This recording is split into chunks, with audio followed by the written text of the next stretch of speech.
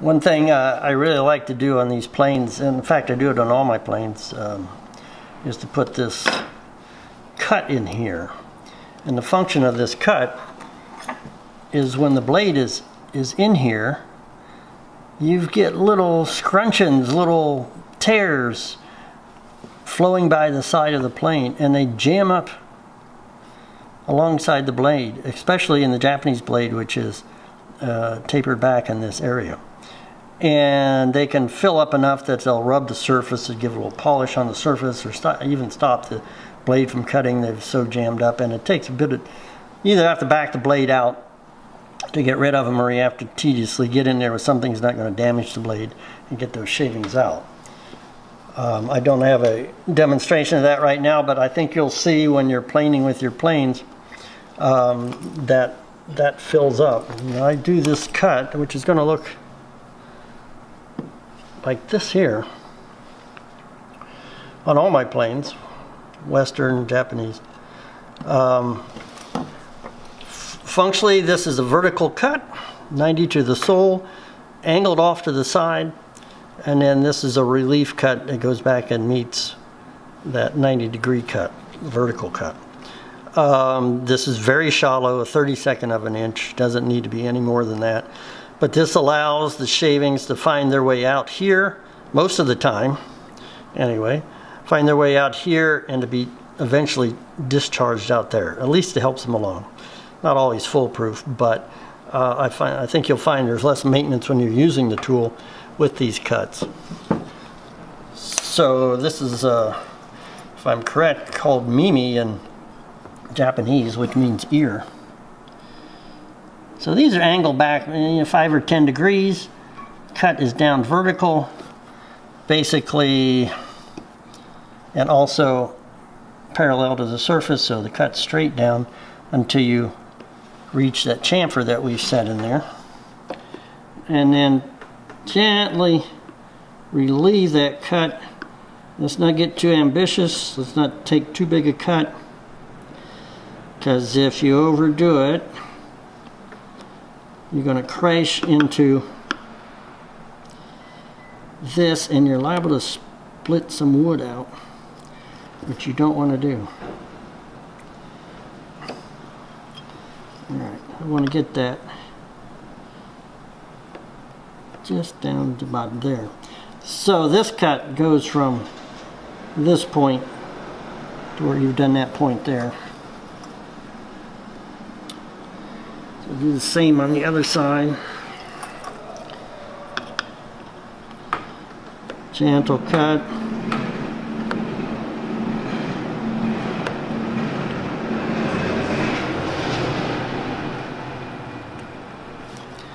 Just about like that.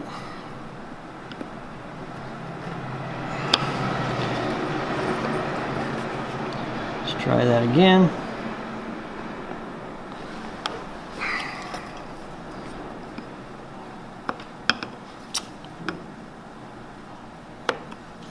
There we go.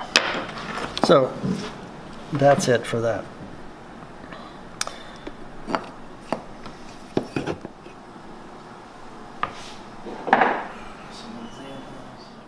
Okay, so we're going to drill for the pin, the cross pin that holds the chip breaker. The chip breaker is not a wedge for the blade. It operates independently. And as you see, since we've set this plane up, we've been able to plane with just the blade in it, no need of a chip breaker. So the advantage of this is you can adjust the chip breaker up and down. If you need to take a rough cut, you back the chip breaker off, hog off a lot of material. You want to make a fine tear out free cut, you can tap the chip breaker right down to the edge and get tear out free cuts, and do that in one plane and without major readjustment of the main blade. Now, up until this point, I was shown this by a Japanese craftsman. He didn't show me how to do the pin, and so I've been doing it different ways over the years. It's a bit of risk because your tolerance is really quite close on this, and your adjustment is limited. But there is adjustment. There are things that you can do to correct for a misdrilled pin. I feel encouraged because I've come across some planes and some very high-end Japanese planes who face the same challenge. Now this is a die from a very expensive Japanese plane. The maker is stamped on here. I got this secondhand. I didn't beat this up. Someone else did. But when I looked at it, this pin's been filed. And in fact, it looks like it's been filed and rotated more than once to get the fit. So this pin, I would assume, was slightly misdrilled. And the maker had to come back and file this face. It was probably fitted too tight, and file this face back in order to get the chip breaker to seat properly. So it's one thing you can do. If you put the pin too close, you can file it back flat until the chip breaker is parallel to the pin and is in the right position. If you misdrill it a little too far out and the chip breaker is a little too loose, you can fit a larger pin. And to do that, you take a rat tail file and get in there and file the pin, file that hole bigger, but in the direction towards the chip breaker, so that you can actually move the pin closer to the chip breaker to tighten up that fit. You can use, you can buy pins for these. Hida Tool in Berkeley, H-I-D-A, usually has them. No need to necessarily do that. You can go to the hobby shop, get yourself some steel or brass pins. Easily enough to get it in different diameters if you misdrill and have to shift the pin position. And it can be quite ad hoc. Many of the planes, I would suspect, from smaller makers, and the more affordable plane, shall we say, this is a compass plane, I've taken these apart, and this is usually a nail. And it's been drilled on one side, inserted and hammered into the far side, and not so far that it protrudes. And then clipped off. I mean, this one's really obvious. It's been clipped off with a pair of pliers. And if you look at this one in particular, I don't know if you can see it there, but it's not parallel or perpendicular to the length of the body. So it's off a little bit. And if I were to sight down from the top into here, it's actually not quite seating the chip breaker there. It's quite tight here. This plane and this small width functions pretty well like this. If I started to have problems with the chip breaker jamming or losing its adjustment, I would come back and rework this pin until I get a nice solid seating of the chip breaker.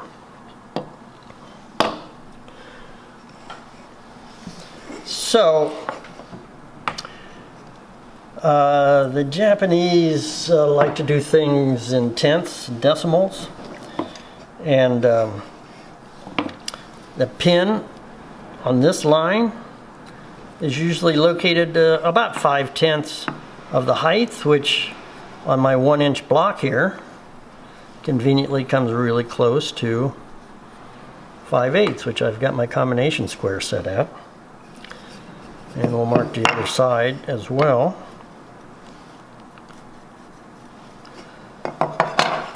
Now, a couple ways, well, more than one way you can do it. I've actually set the blade on here.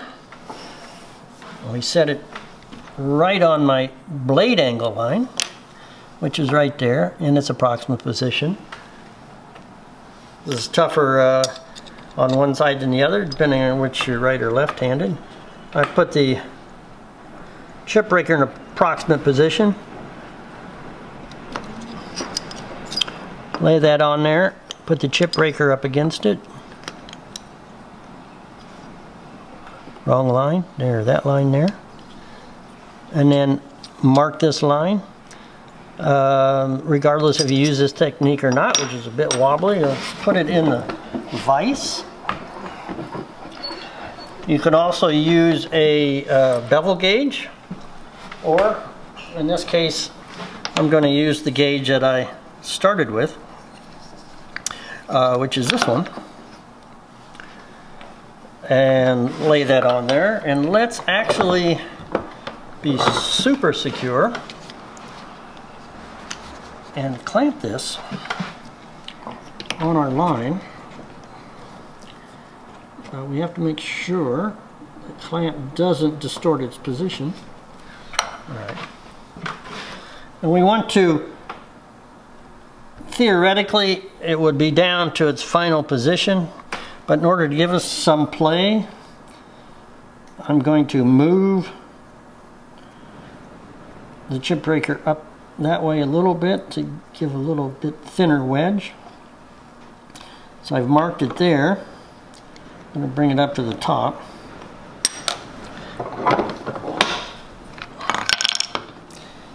I'm going to carry that line over. It's more for cross-checking than for critical layout. Bring that across and that cross. Well, let's do it on the other side and see how close our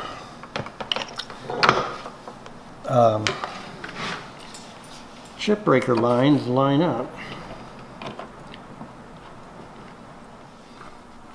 All right, I've clamped the jig there, my little angle measuring device there, and I'm going to mark the line, especially with the intersection here. Down, yeah, about there. Let's transfer it up. Well, by miracles of television, they've exactly lined up, which is wonderful. We don't always quite that close. So let's, for reassurance, let's transfer also those lines of the chip breaker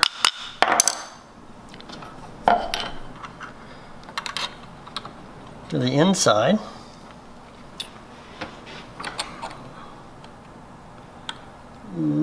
Now, you want the chip breaker to start engaging the pin about like that and start to tightening up. If you find it's really starting to stop moving at this point underneath the pin, then you'll have to readjust the ears on the chip breaker. If you've run out of adjustment there, you may have to file the pin. So that's our goal. I'm going to transfer our angle to the inside here, and television miracles have come to an end. That doesn't quite line up.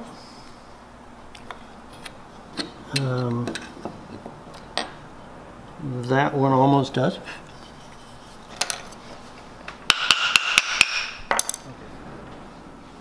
So I'm going to take a piece of scrap here. I'm going to clamp it on that chip breaker line, and I'm going to use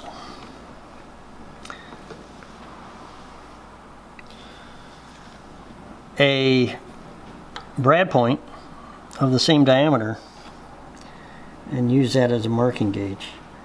And that intersection right there, that becomes our center point of the drill bit. So I'm also going to use this, put it up against the stop block, and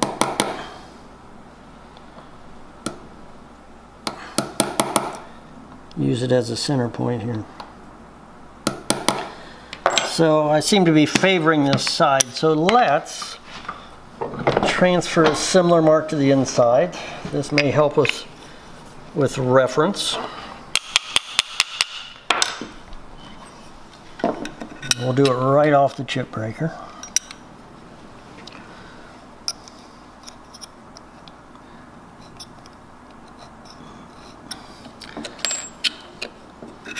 Okay, let's remove this.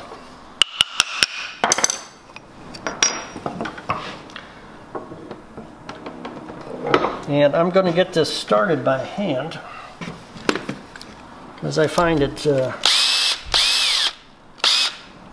bit tedious to position it under the drill press. This can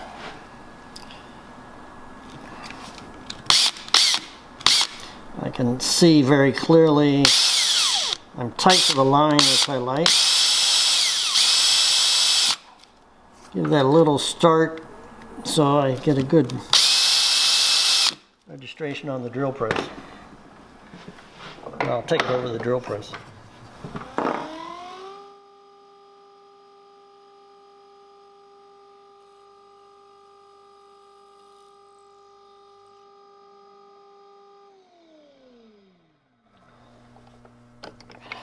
All right.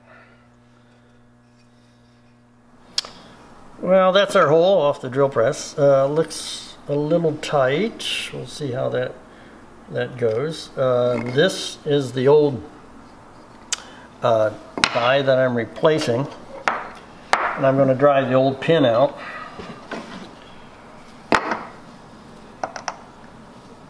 And reuse it.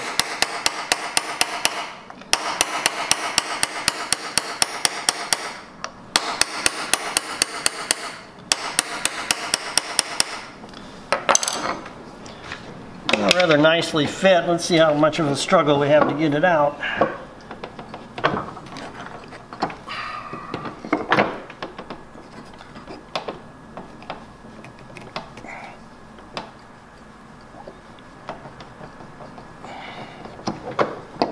Pretty good. Just about.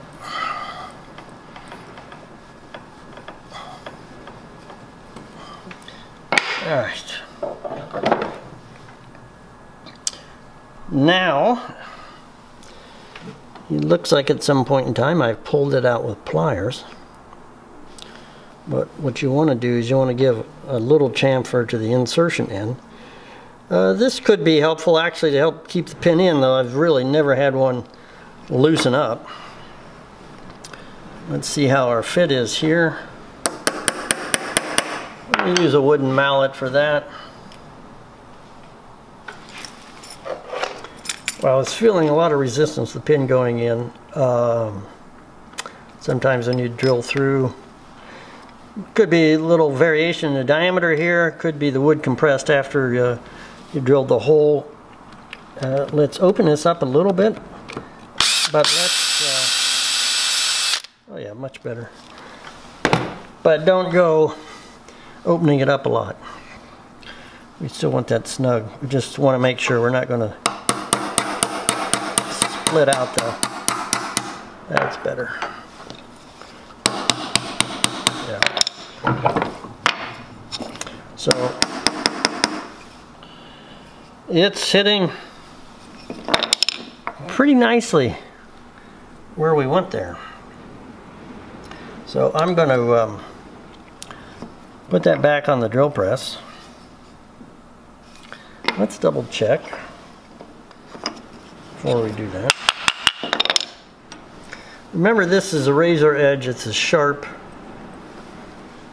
as your blade edge. So don't think you can pick it up by that.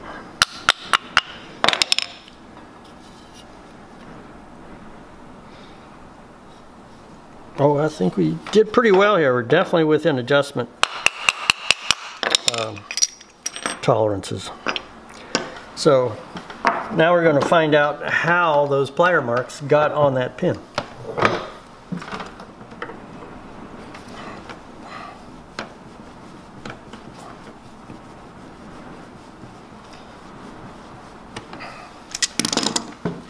So what I've got, you may not be able to see it. I'll reinforce it with the pencil if I, whoops, if I can. Almost got it. That's my line there that I scribed with the brad point. So I'm going to put it back on the drill press, put the bit all the way through, and try and nail that line with the point, and finish off through the die. Well, the cross vise is exactly where I left it, and so that goes in nicely. I can see through the opening, some light's coming through the mouth of the die. Let's see where, and very nicely we're hitting that center point that I marked across. So I'm going to go ahead and finish drilling this. I got a little piece of scrap underneath there. Hopefully that'll keep her from splitting out.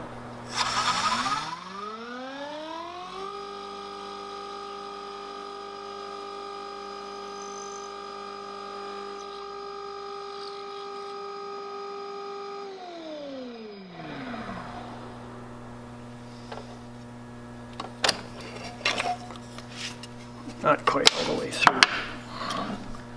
Let me double check. Yes, definitely. Okay, I'm going to,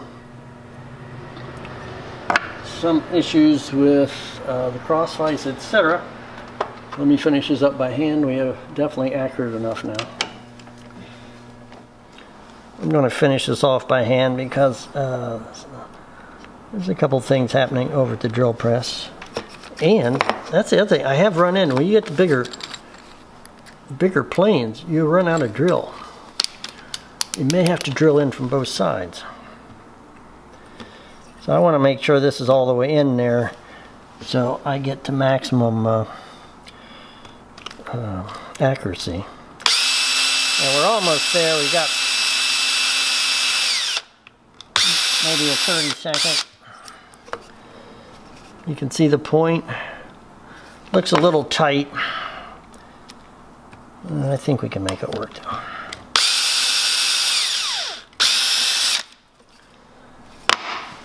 Still need a little bit more bit.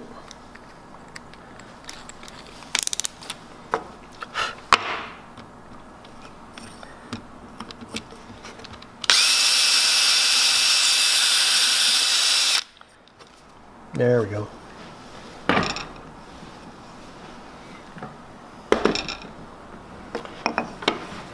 Let's see if that goes in.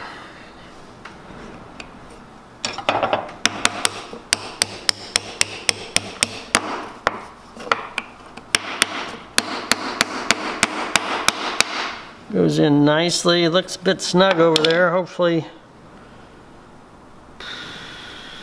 pretty parallel.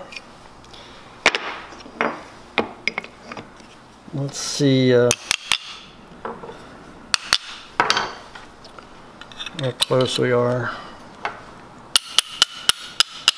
Oh, looks like we might be okay. Let's put this down pretty close to its final.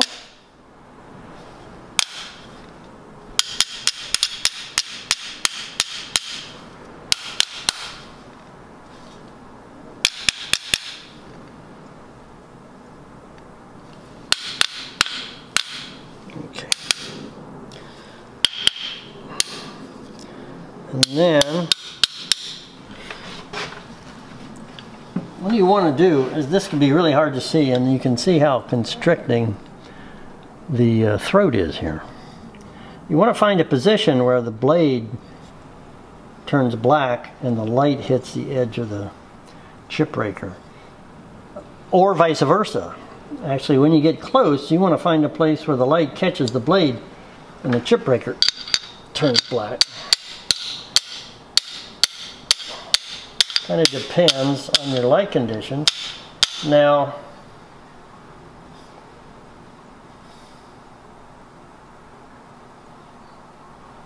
it's actually catching the chip breaker on both sides, and we're down pretty close, so we're in luck. I don't think we have to adjust the chip breaker.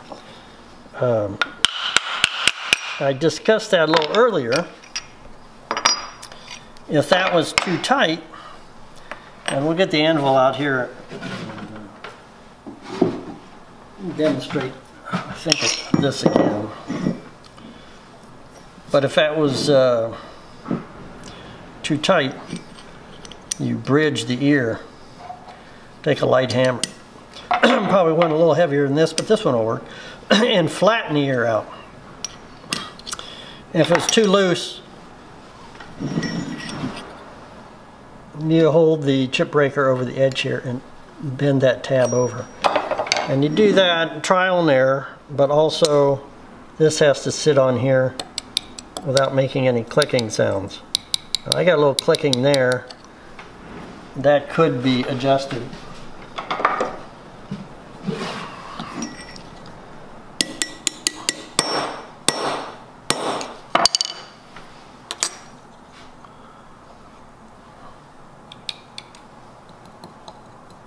Got it. So it's good. So what remains is, even though, and we can give this a try right this minute. Let's see what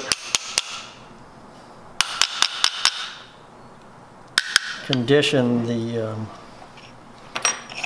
blade and the die is still.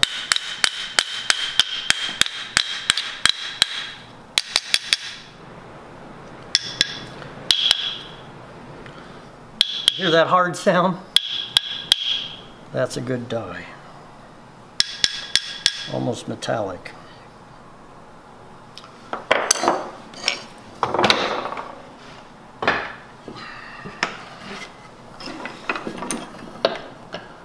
So, did you get anything? So as you can see, it's working pretty well. I could probably get a thinner shaving. This is cherry, and it's a pretty hard piece of cherry.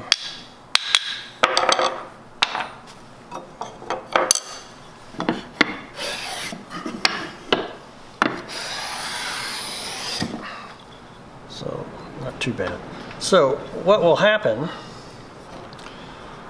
is the action of the wedge, excuse me, it is not a wedge, the action of the chip breaker will depress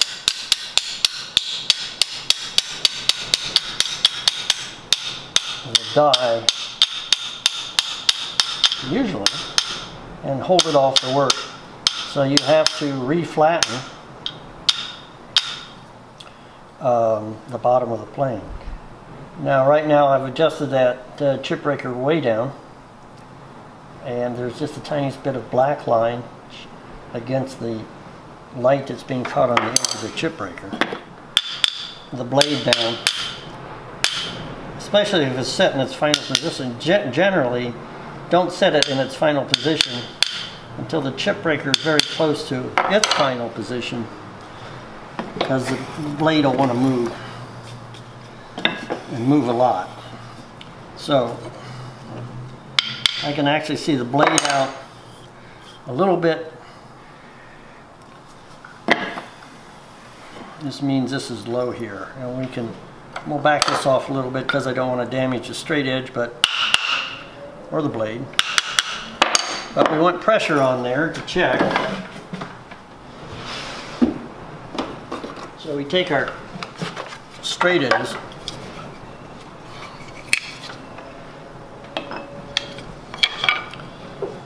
and put them up to the light.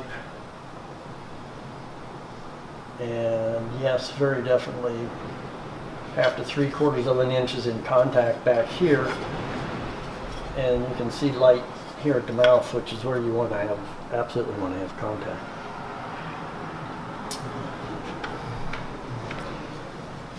So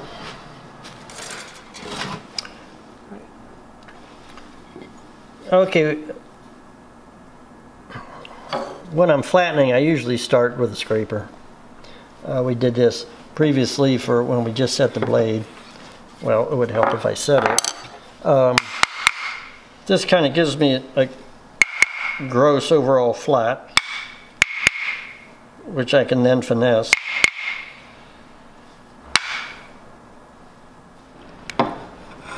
The blade without going into the throat. Now, not the end of the world if I hit the throat. and I'll know the back is at least flush with it. And most of what I want to take off is in this area here. Somewhat would be described about like that. That's the part that's seeing the most pressure from the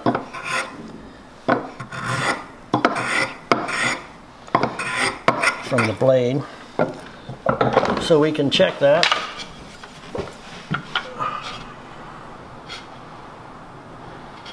Ooh, not too bad. It's about flush now. I want to give it a little extra. There's some variations as we work. Slightly deeper settings of the plane of the blade. Let's take a little more off there.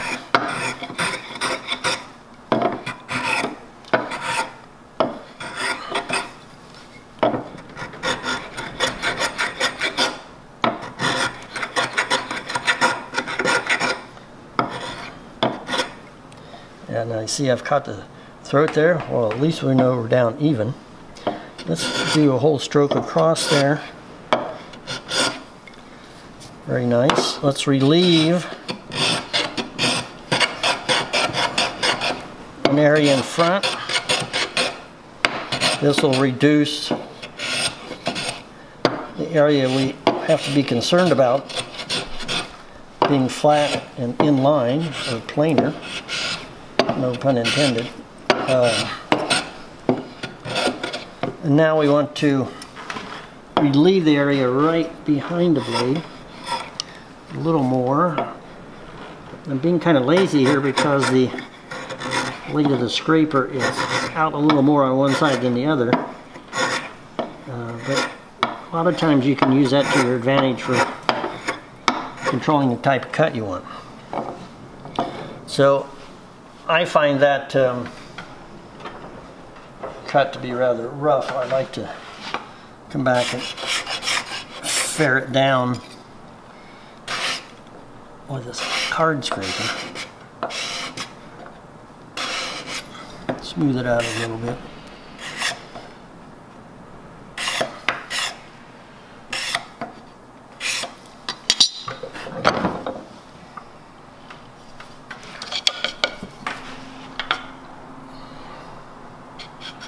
Okay, definitely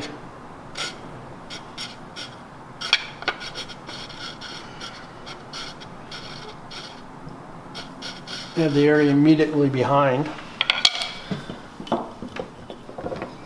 lower than the mouth. I'm going to relieve this down a little bit more behind here.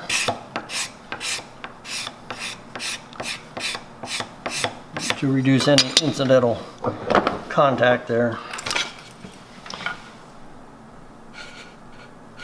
Sometimes you neglect a place, and that's the one place that holds you off. So, especially since I've been using this a little bit to try it, definitely needs to be chamfered. Try and miss the pin there.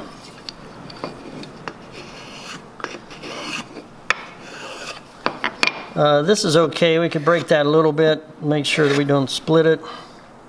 As you can see here, awkward strikes have split that out. Actually, you can do the second chamfer as well.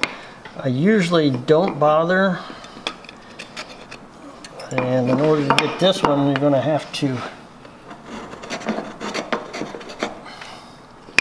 see. I've already dented it a little bit there. It's fine. Going to get a little wear, but you want to knock these corners off, because a misstrike will chip that off. You can take it a little further and use a file, and I say this somewhat jokingly to not defile the plane with sandpaper. But let's not get too self-serious here.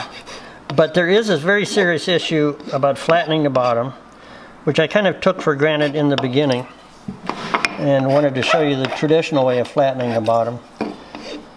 and that is you don't ever use sandpaper to flatten the bottom. And don't on any wood plane. And you'll see a lot of people doing it. It embeds grit. The grit from the sandpaper breaks off and embeds in the wood. That's the first thing. And I've seen proof of this under the microscope. It will then break off out of the wood and dull your blade.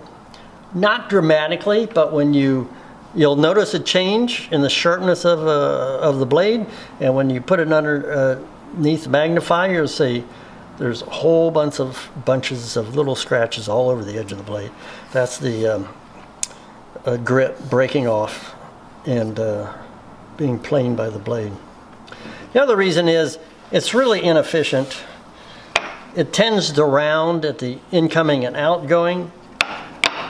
Pressure on different corners, as you may realize when you're sharpening different things, can take more off on that area. With this controlled scraping, you know exactly where you're working, how much you're taking off. You can double check it. You're not working blind with the die between you and the sandpaper, the sole, not knowing what's happening there. So don't use sandpaper for that.